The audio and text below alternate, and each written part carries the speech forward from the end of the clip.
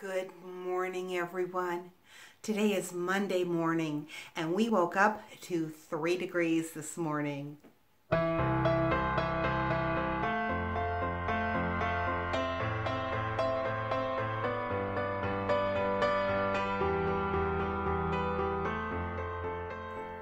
Yeah, it's a chilly one, and it finally has gotten to 12 degrees, which actually isn't all that bad because the sun is just really streaming through the windows and the sky is blue, blue, blue.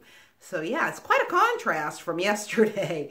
That was really gray and blowing and snowing.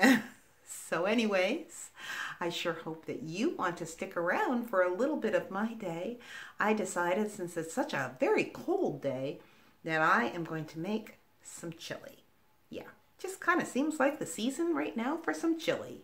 So anyways, I will talk to you in just a little while. Hello again, everyone. Did you see that bright white? Yeah, that is the sunshine. I mean, it is really a beautiful day. But anyways, I am starting my chili, and I make mine as simple as I possibly can. And if you remember, I said that I had some Thrive Life that I needed to use up. Well, I still had some onions and some green pepper. So I am going to be using that in my chili.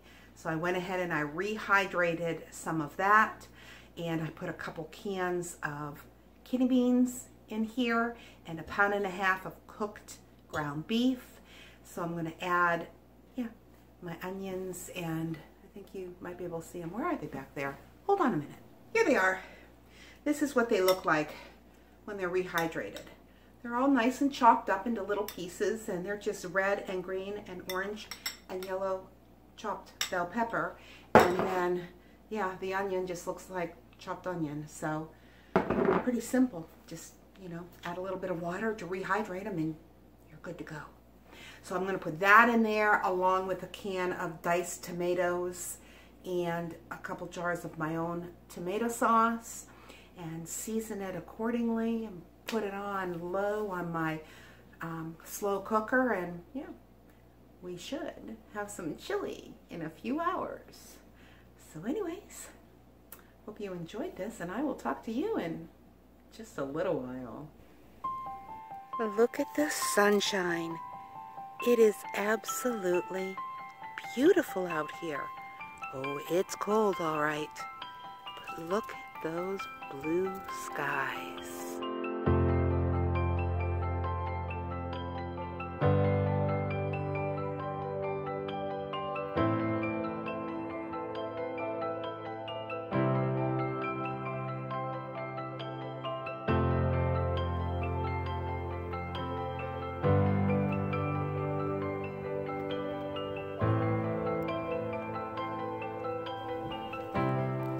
And of course, the dogs are enjoying a little bit of time out here. And yeah, I think the sun just went behind a cloud. But it is still blue skies.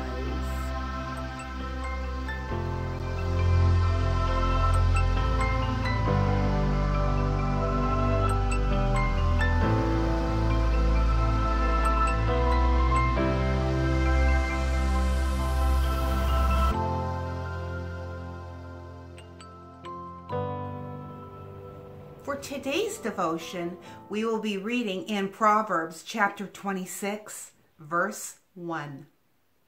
Like snow in summer and like rain in harvest, so honor is not fitting for a fool. Being that Israel was an agricultural nation, God would often use illustrations to describe and depict wisdom in a way that they would be familiar with and understand. And that is what the Lord is doing in today's scripture verse. He is speaking of things that a farmer would immediately know is not as it should be.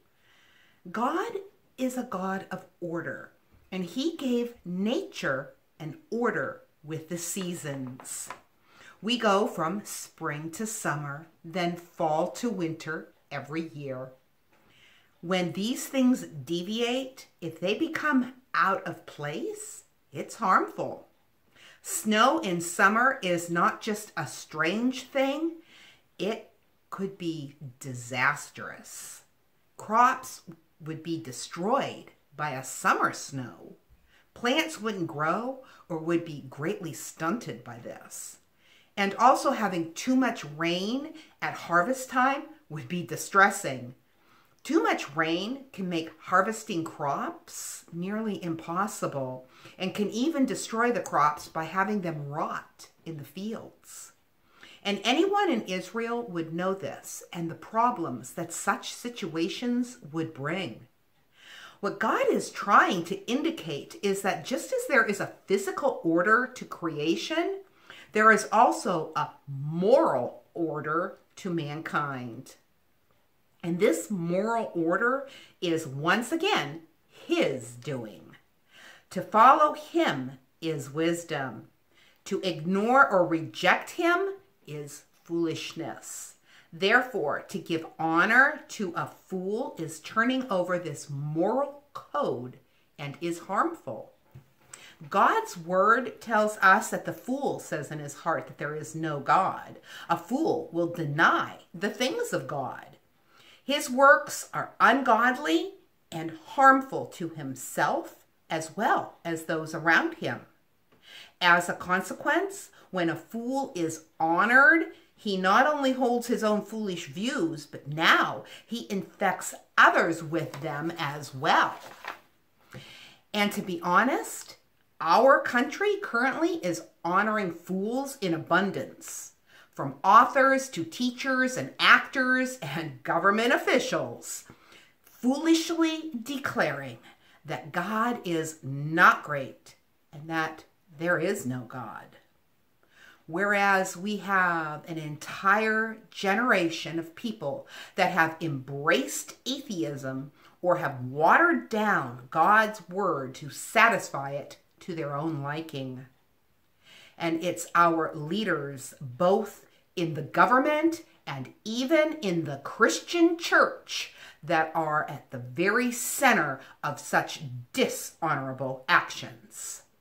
Their shameless lack of character and any moral code is bringing destruction to their lives and to our country. And from this, we can see clearly what God is telling us in today's proverb, that it's destructive to honor fools. It is unwise to elevate them and give them a distinguished platform from which to speak. In doing so, we harm ourselves, our families, and society. Just like snow in the summer and too much rain in the harvest time, good things will not come from these unwise choices. Because honoring a fool only increases their foolishness and it infects others. And with that, I want to remind you, life happens, so let's enjoy it. And when we honor and praise someone who is undeserving, we demean the honor, and our praise is in vain. Romans chapter 13, verse 7 encourages Christians to render, therefore, to all their dues, tribute to whom tribute is due, custom whom custom, fear to whom fear, honor to whom honor. God bless, and I will talk to you tomorrow.